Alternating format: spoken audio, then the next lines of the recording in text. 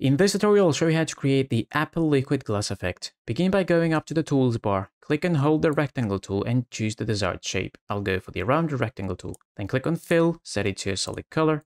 Then click on Stroke and set it to None. Then click and drag to create the shape. Then open the Align tab and align the shape horizontally and vertically to put it at the exact center of the composition. Then we need to convert the shape into an adjustment layer by checking this icon. If you don't see these settings, down here click Toggle Switches on Modes and then enable this icon. Then the shape will disappear. Then we go into the Effects and Presets window. We search for Gaussian Blur. Then we add it to the shape layer. In Effect Controls, we increase the blurriness to our liking. I'll set it to 50. Then back in Effects and Presets, we search for Brightness and Contrast. We also add it to the shape layer. Then we set brightness to 30 and contrast to -50. This will add the slight white filter on top. Then we search for CC lens. Also add it to the shape. Then we adjust the CC lens values to our liking. I'll set them to 80 and 80.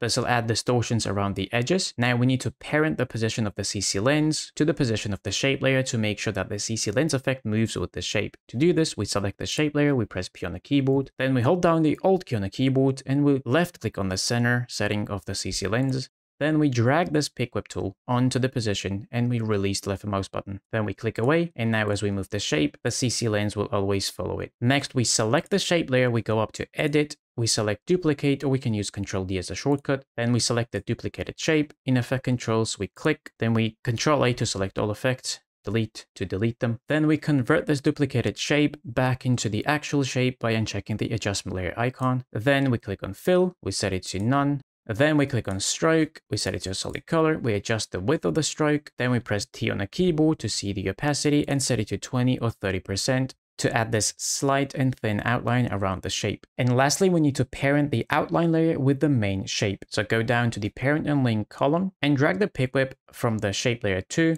onto the shape layer 1, release the left mouse button, and now as we move the shape, everything will move with it. But one thing to keep in mind, as we move the shape really close to the edges, this black space will show through, and to fix that, we add Motion Tile to the footage layer.